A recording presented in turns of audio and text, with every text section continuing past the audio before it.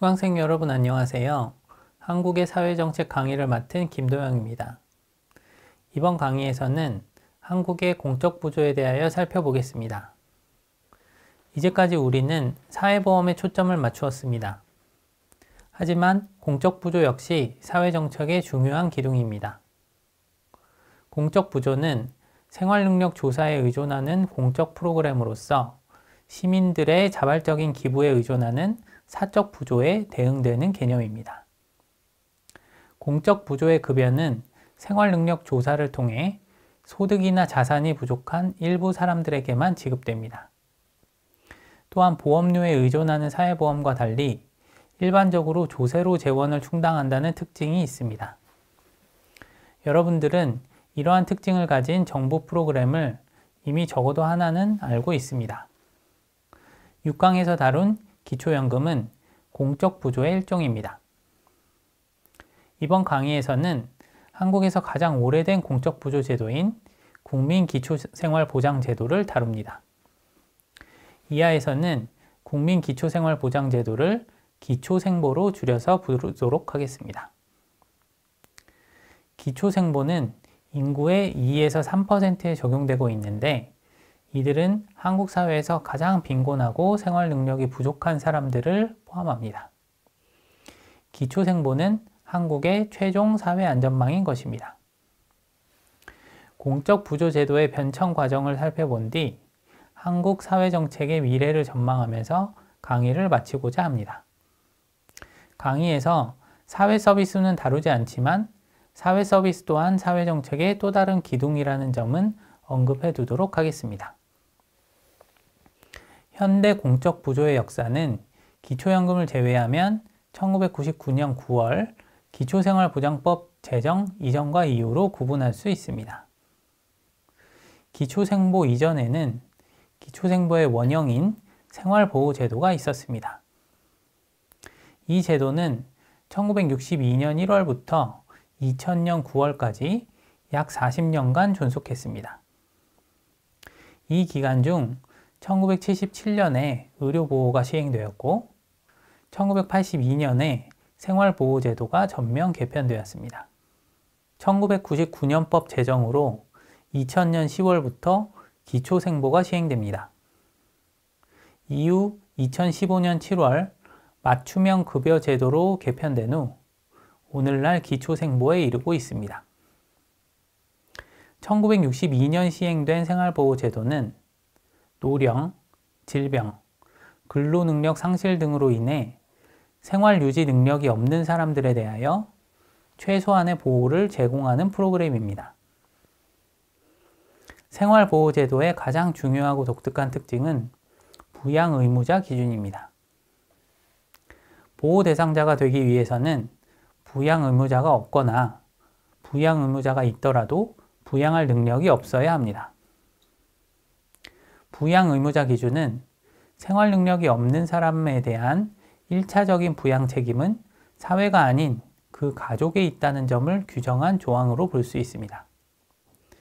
이처럼 가족이 부양할 수 없는 사람들 중에서 65세 이상의 노세자, 18세 미만의 아동, 임산부, 질병 또는 심신장애로 인하여 근로능력이 없는 사람, 그리고 기타 생활이 어려운 사람이 보호의 대상이 되었습니다.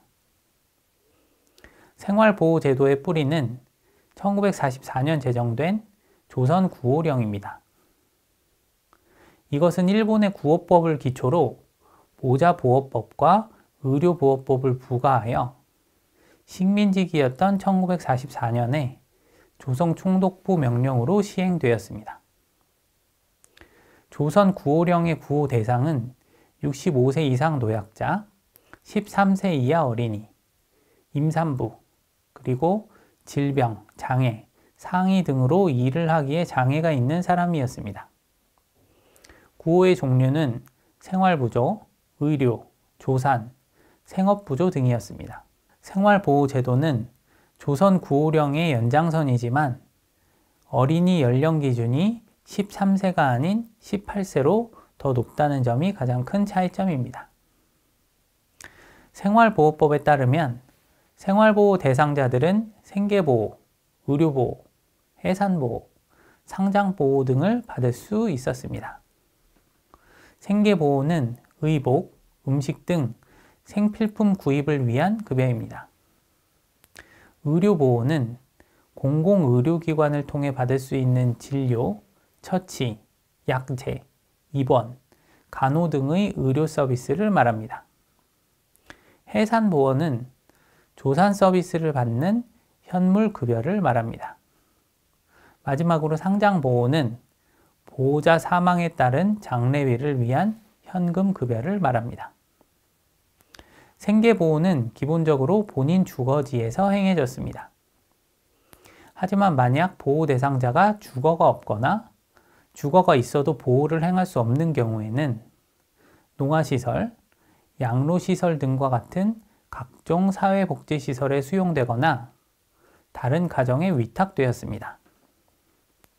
주거지나 위탁 가정에서 보호를 받는 사람은 조선구호령의 용어를 따라 거택보호 대상자, 시설에 수용된 보호 대상자들은 시설보호 대상자라고 불렀습니다. 1970년대까지 법에서 허용되는 보호 내용과 실제 보호 간에는 상당한 괴리가 있었습니다. 거택보호 대상자에게는 1970년대 내내 매달 300g 안팎의 밀가루가 지급되는 것이 전부였습니다.